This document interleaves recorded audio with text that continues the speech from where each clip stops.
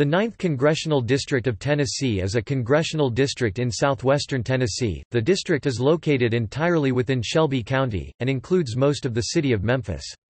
It is the state's only district located entirely in one county, as well as the state's only African American majority district.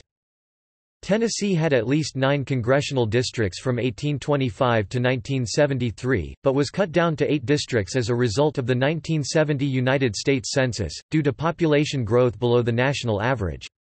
However, Tennessee rebounded to 9 districts after the 1980 census.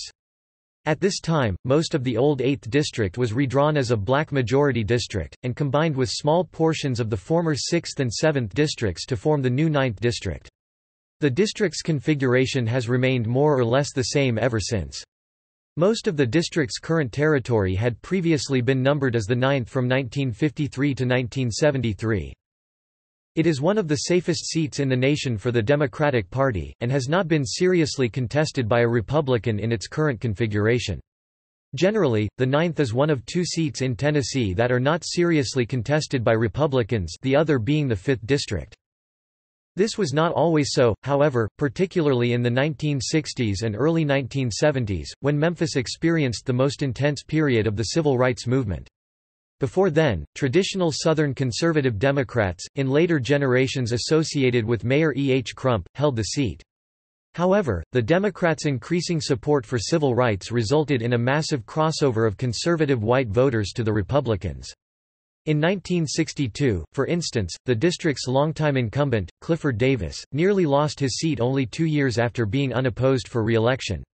In 1964, Davis was defeated by George W. Grider in the Democratic primary, but he himself won by only 5 points in November.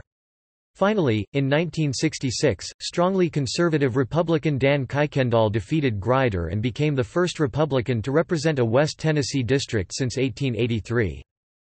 The racial strife of the period culminated in a municipal sanitation workers' strike, one that brought Martin Luther King Jr. to the city, only to meet his demise by an assassin's bullet in April 1968. The animosities culminated in a near-violent reaction to a busing order in early 1973.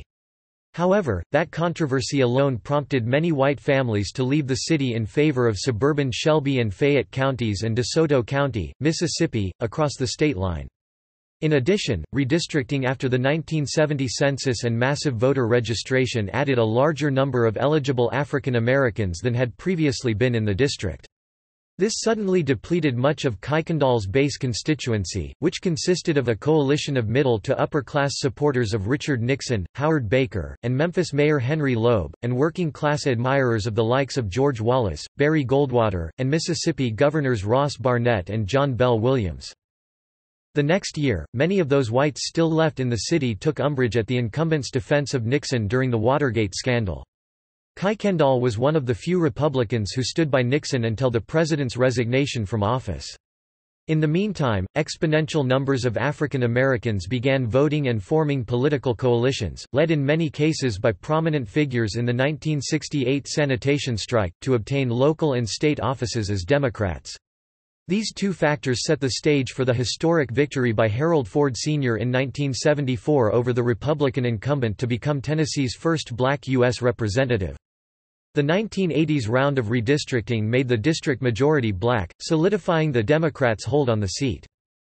Whatever Republican strength is left in the 9th centers in 3 areas: 1, the affluent neighborhoods near and to the east of Interstate 240's eastern rim; 2, scattered white majority precincts in the far southern and southeastern neighborhoods of the city of Memphis, near the Mississippi state line; and 3, the town of Collierville. However, they are always swamped at the ballot box by the African American majority of the city's population, along with a growing number of liberal whites in neighborhoods such as Midtown and Cooper Young.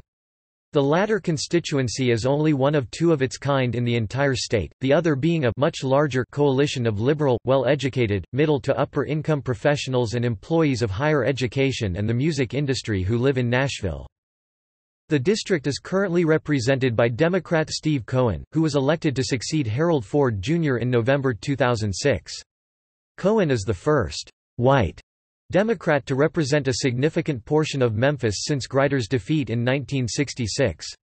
Cohen, however, holds many positions which are significantly to the left of those espoused by the younger Ford.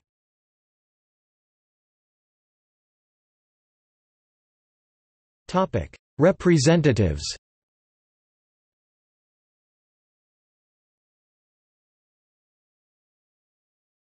2006 election.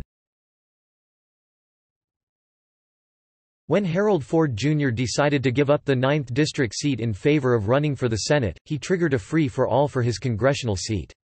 This was in marked contrast to the retirement of his father, 11-term incumbent Harold Ford Sr. in 1996, when the primary race—and for all practical purposes, the election—ended as soon as Harold Jr. announced his candidacy. By the time filing closed on April 6, 21 candidates—15 Democrats and 6 Republicans—had entered the primary contest. Interest was particularly high among Democrats, given the district's heavy Democratic tilt. On August 3, 2006, State Senator Steve Cohen won the Democratic primary. Cohen faced Republican Mark White and Independent Jake Ford in the general election in November. Jake is the younger brother of Harold Ford Jr., and announced he would serve as a Democrat if elected. While Cohen was heavily favored in November, Jake Ford was considered a wild card in the race, given his family's long prominence in the area. On October 8, 2006, Cohen, Ford, and White participated in a televised debate in Memphis.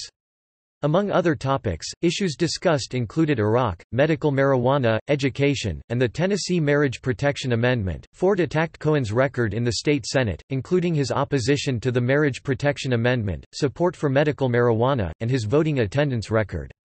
Cohen responded by standing by his public record, pointing out Ford's lack of experience in public office, and indicating that Ford had been to jail and had dropped out of high school. Cohen defeated Ford and White by a significant margin, receiving 60% of the vote to Ford's 22% and White's 18%. Cohen is the first ever Jewish congressman from Tennessee, as well as the first white Democrat to represent a significant portion of Memphis since Grider's defeat in 1966.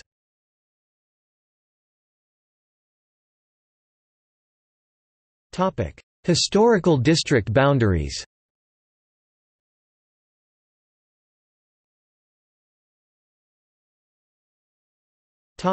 See also: